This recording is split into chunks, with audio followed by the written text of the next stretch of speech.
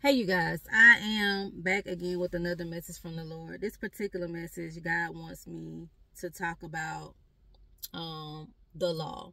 As I was doing an errand, God showed me clearly the word the law on the back of someone's license plate, and I was just like, okay, what are you saying? And then God had dropped in my spirit some scriptures that talked about the law and things of that nature. And then God not too long showed me the number 946.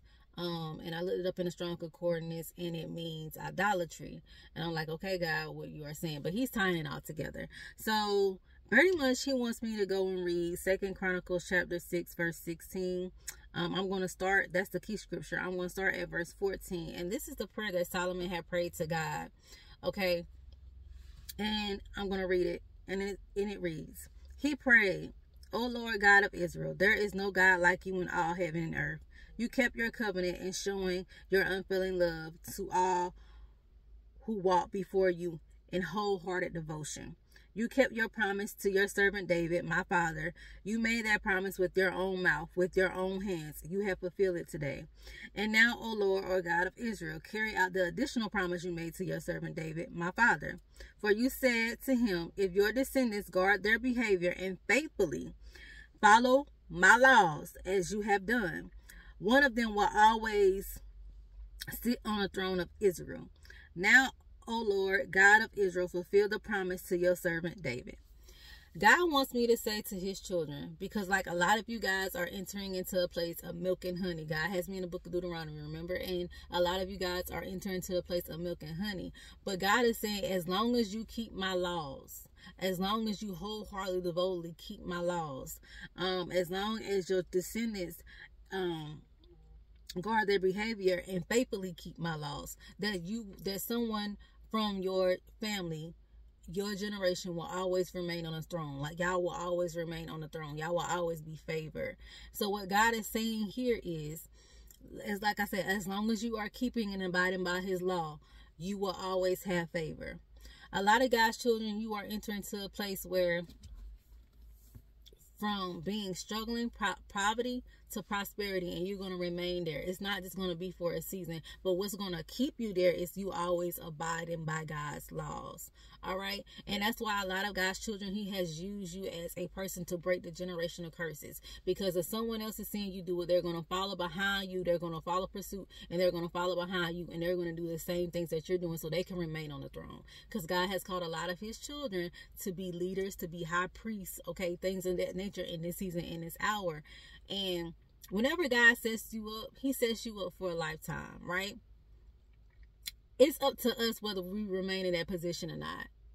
And God is saying, as long as you keep my laws, as long as you obey my commands, you will remain there. And your descendants will remain there as long as they keep my command, as long as they keep my laws, y'all. And that's it. But you're going to have to keep God's commands. You are going to have to keep God's laws. God showed me the number 946, right? 946 in the strong concordance relates to idolatry. As long as you don't make the things that God bless you with your God, as long as you don't go off and start serving unfamiliar gods that you never served before, as long as you don't let your own way of doing things, your own mindset become idolatry, become in the way of thinking that you feel like is right, that might not necessarily be right when it comes to God and His standards. As long as you don't make those things, put those things above God, and make those things walk into the spirit of idolatry, you will remain on the throne.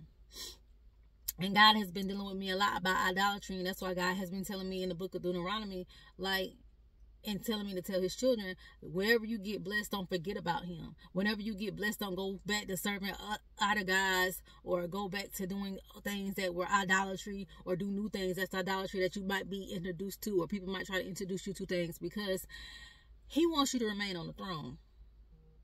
He's trying to break generational curses through you. He wants to build generational wealth through you, through your generation. And God is saying that in order for you to remain on the throne, in order for you to be in a royal place, you have to keep His law. You have to keep His commands. And it spoke about that, and it spoke about that in the book of Deuteronomy a lot, about making sure God's children, the Israelites, was keeping His commands, making sure they weren't straying away and being disobedient when it comes to doing things that was outside the will of God. Y'all, God is saying to keep his law. A lot of God's children, like I said, are going from poverty to prosperity.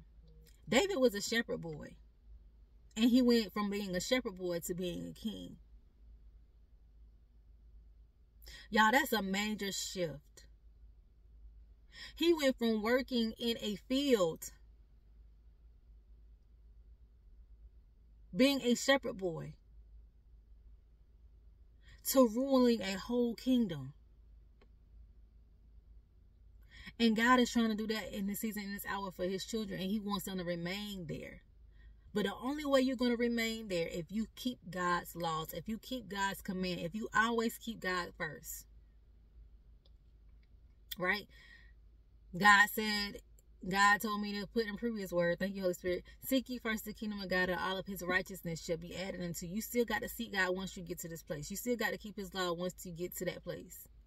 You can't forget about God. Because it's sure when you get to that place and you forget about God, he will strip you. And a lot of people don't realize that. They get upset and they be like, well, I thought God promised me this. I thought God promised me that. And sometimes we have to do a self-evaluation. Well, God, what have I did to where I sin against you, to where I'm being stripped? Some of us, we can go through Job moments. But this is not going to be a Job moment. This is going to be a moment where you had did something out of God and did something towards God out of disobedience.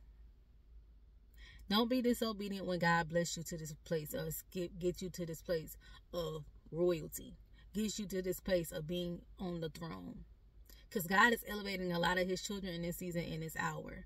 And God is using this as a warning, y'all, because I'm seeing a lot of God's children that he has ordained to be elevated and to be into a place of royalty. But when they got there, they got big-headed. When they got there, they forgot about God. When they got there, it was all about the cars, the clothes, the trips, bragging and boasting.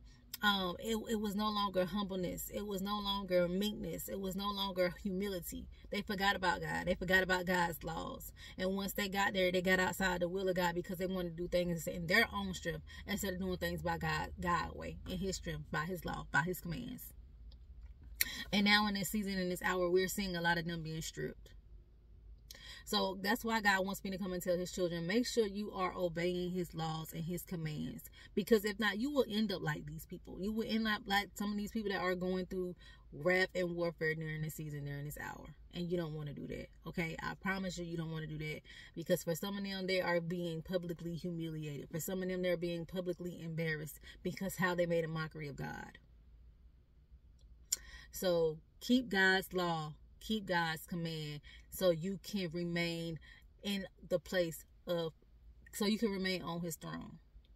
All right. Again, those scriptures with 2 Chronicles chapter 16 verses, 2 Chronicles chapter 6 verses 14 through 17.